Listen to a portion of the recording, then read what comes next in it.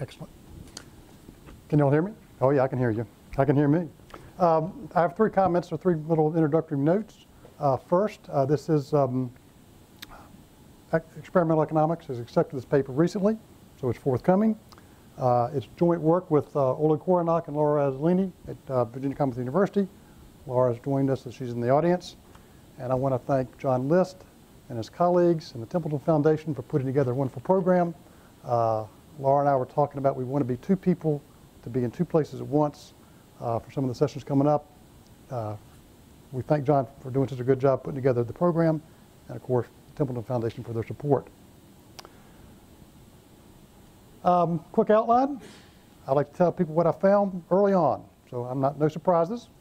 The one way to view the paper is we ask the question, or we try to answer the question, is giving equal to not taking? So I'm going to talk about what I mean by not taking, what I mean by equivalence. We'll go, and why do we care about that? Talk about some motivation in literature.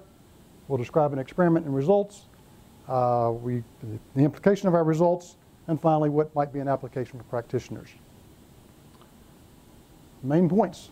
We conduct an experiment to determine if giving is equal to not taking. If so, if we find that these 2 things are equivalent, we argue that impure altruism accounts for recent findings that the payoff to recipients decreases when the taking option is introduced. We find that giving is not equal to not taking. There are differences.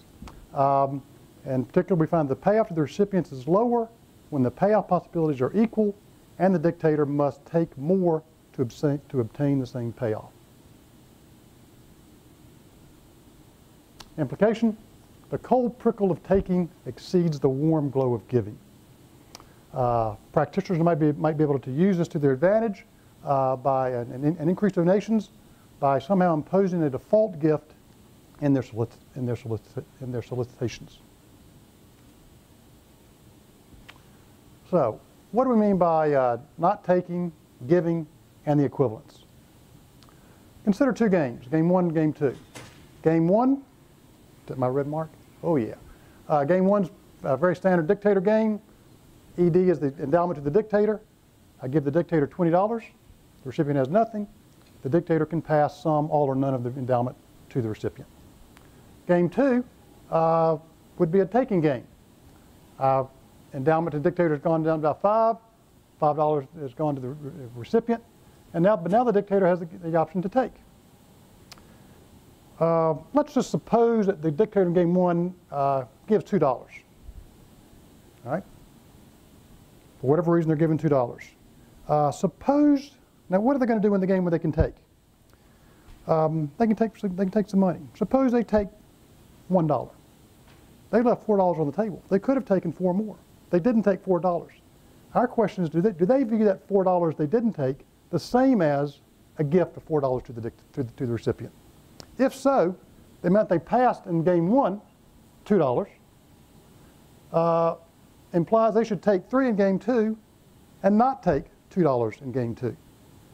If they take 3 in game 2, the given in game 1 equals the not taken in game 2, $2, and the payoffs to both parties are identical in those 2 settings. So if not taking the same as giving, we'd expect to see similar outcomes in game 1 and game 2. Motivation comes from recent work by List and Bardsley. They examine what happens when you introduce the taking option into a dictator game. They don't run the games just like this, but for example, we could compare games 2 and 3. Game 2 is the game where the dictator has 15, the recipient has 5, and the dictator has the option to take. Game 3, dictator has 15, recipient has 5, dictator can only pass. What List and Bardsley find is that the payoff to the recipient is lower in games that resemble game 2 than games that resemble game 3. Giving the dictator the option to take winds up reducing the payoff to the recipient. My reading of their papers is they find these results disturbing. List says the data suggests that current interpretations of dictator game data likely need revision.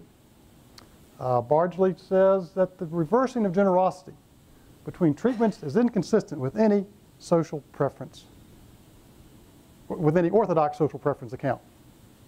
And somewhere in the penumbra of their discussion, I think there's some concerns that maybe this experimental work is just, we're barking up the wrong tree. That we, it's totally an artifact of the laboratory and might not be very useful for practitioners. We argue that impure altruism resolves the contradictions observed by List and Bardsley if the amount passed, P, and the amount not taken, NT, are equivalent sources of warm glow. Suppose utility function has three arguments: the payoff to the dictator, the payoff to the recipient, and S, where S is the sum of the amount passed and the amount not taken. If given that utility function, the effect on payoff possibilities of adding the option to take is equal to the effect of transferring endowment from the recipient to the dictator.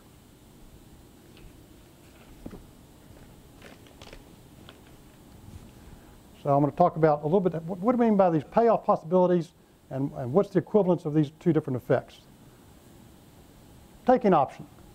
I've got two, I'll call them budget lines. I think a more correct line is a payoff possibilities, but it's just easier for me to say budget lines. All right? Scenario 2, this is actually one of the scenarios that we use in our experiment. Scenario 2, dictator has $15 endowment, recipient has 5, all you can do is pass.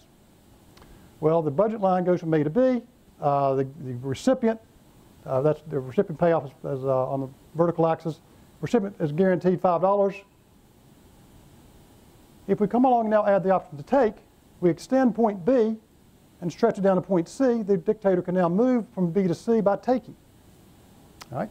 What Bliss and Bardsley find is that the payoff in this scenario, scenario 3, is lower than the scenario to the recipient in scenario 2.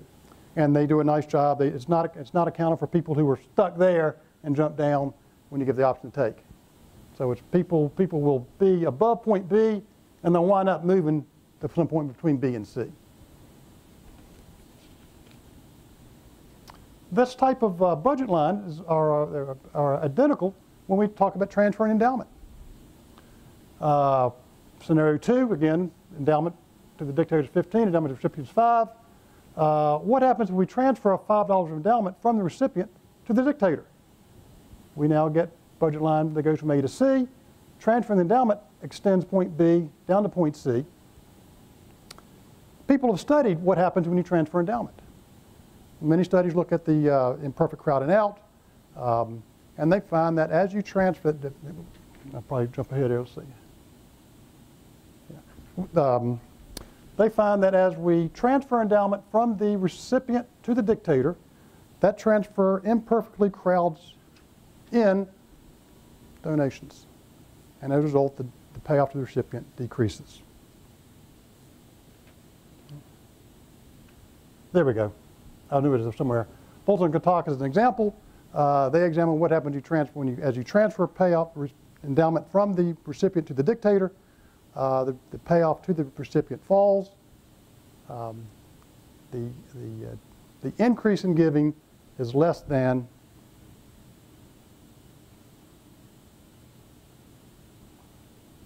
the transfer of endowment. Now people have studied this, and one explanation for this effect in the one explanation for imperfect crowding in is impure altruism. Impure altruism is consistent with the reduction in recipient payoff when endowment transferred to the dictator. Impure altruism says there's three arguments in each utility function. The dictator cares about his or her payoff, the payoff to the recipient, and they also derive some utility directly from P, the amount passed, which we call warm glow. This warm glow giving predicts imperfect crowding in. The optimum amount passed will increase by less than the amount of the endowment transferred. Therefore, the payoff to the recipient will decrease as we do this endowment transfer stuff.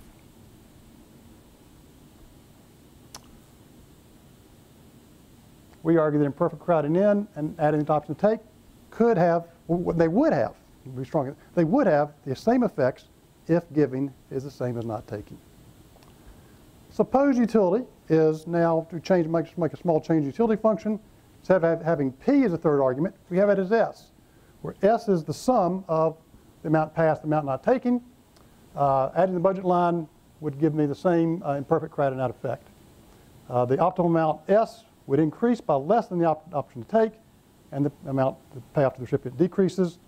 Another paper that our co-authors I've done show that this impure altruism rationalizes choices in giving games. So if we find that not taking and giving are the same, this the 2013 paper could be used to sort of claim that imperfect impure altruism resolves the contradictions that List and Bardsley observe. Experiment, each subject shows how much to pass or take in each of 9 scenarios. We conducted 5 sessions, 106 subjects. Each subject was both a dictator and recipient. We used Z-tree. Here are the 9 scenarios. You can see that we vary. Sometimes we transfer endowment. Sometimes we change the amount that the dictator could take. Let me do 3 scenarios to sort of show you what we can do with it. Scenario 1 is a standard dictator game. Dictator had $20, they could pass as all they wanted to. Scenario 2, we transfer endowment.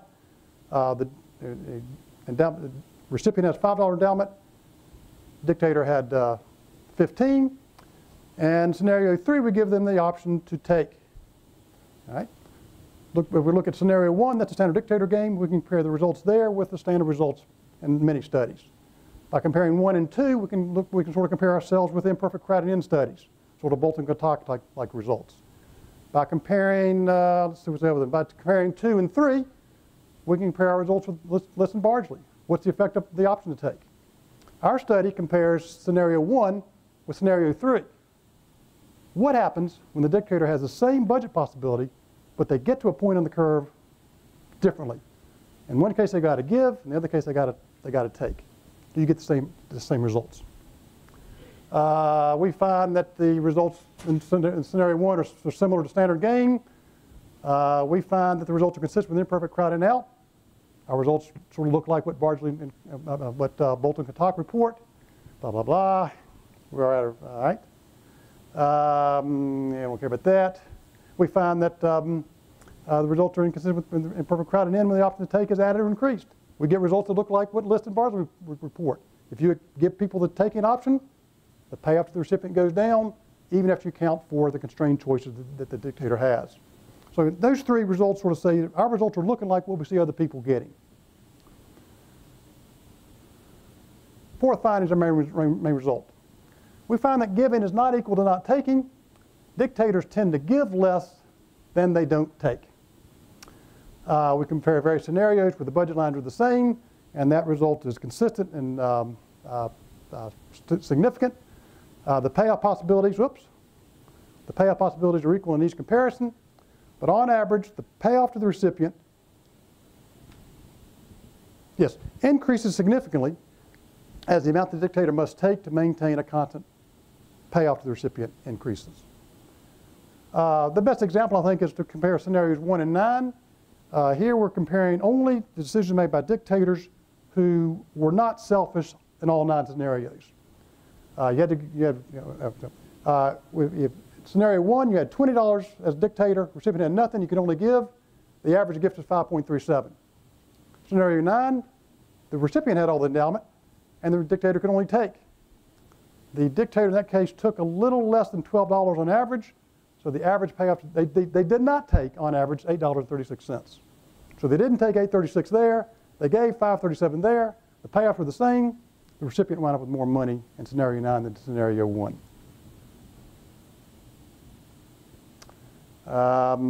Again, we find an asymmetry between giving and not taking. Andreoni found a similar result in a public goods game. Well, contrary to Andreoni, we find that the warm glow of giving is weaker than the cold prickle of taking. He found it went the other way. No, we can skip that. Implication for practitioners. Philanthropies might increase donations by framing a reduction in a donation as taken from the philanthropy. We're preparing a field experiment with a group in Richmond called Plan G. And sort of, here's a screenshot of a typical website. You can make a donation. We're sort of going to ask the question, what happens if there was some kind of a default gift that was preloaded in there? Okay? And you've now got a box you can check to add a donation, or you've got a box you can check to reduce your donation. Try to make them make a decision. I got a default. It's preloaded to give a certain amount of money, and to make that thing go down, I got to take action. That might create this cold trickle of taking, and will allow philanthropies to increase their receipts. And I'm probably out of time. How'd I do?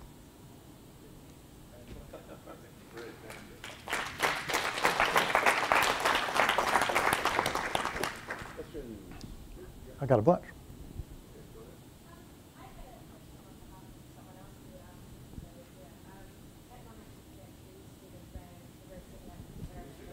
Oh, yeah, yeah, yeah.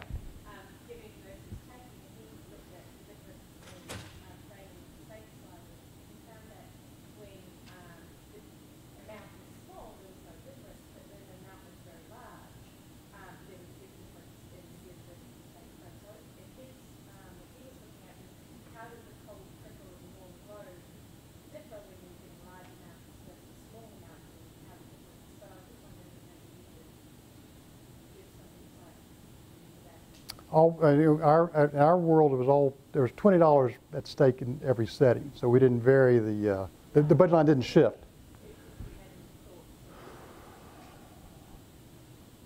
I don't have any. Sorry. I'll think. You want to fire them?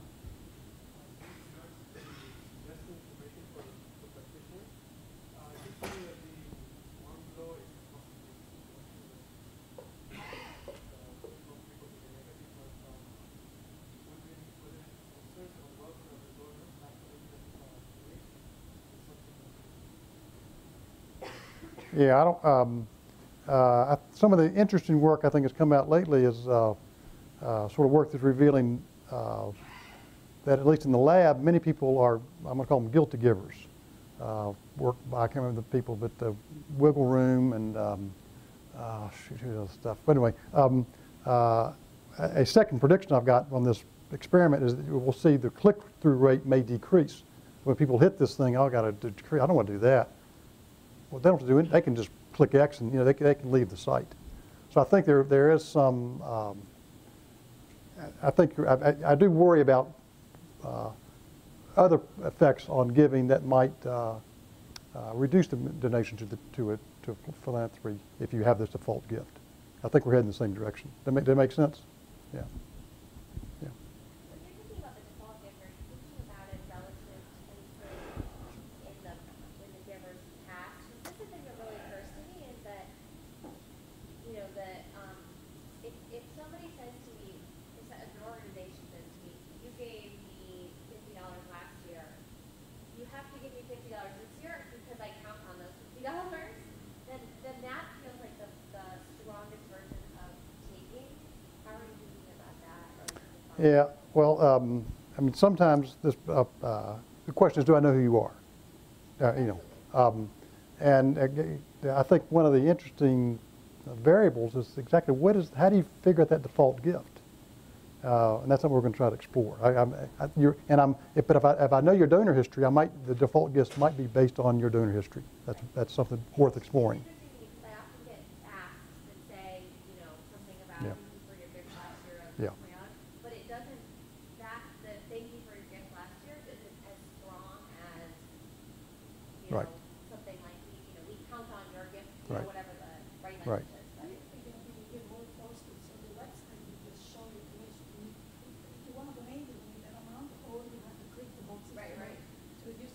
Yeah, I would suppose you, right. Yeah, I mean, we'd have, donation amount would be preloaded, and it's over here. And if you click reduce it, it'll go down. Web's a great thing. But you could say last year you gave this much. We are hoping to see you increase your gift by 5%, so we've preloaded that amount. Somehow, I don't know how you phrase that well, but we're going to think long and hard about how to phrase that as kindly and gently as we can. I would suggest you actually phrase it in a way that's less kind and gentle. Oh, really? See what happens. Because, to the extent that you sort of say to me, I count on your gift, thank you for your gift last year, and Yeah. we really count on those dollars to do whatever we Yeah, do. yeah. I don't know. I mean, Yeah. it's interesting knowledge to clear. Yeah, yeah. One more question. I'm wondering about the implications for what I've seen as a separate strand of literature Mm-hmm.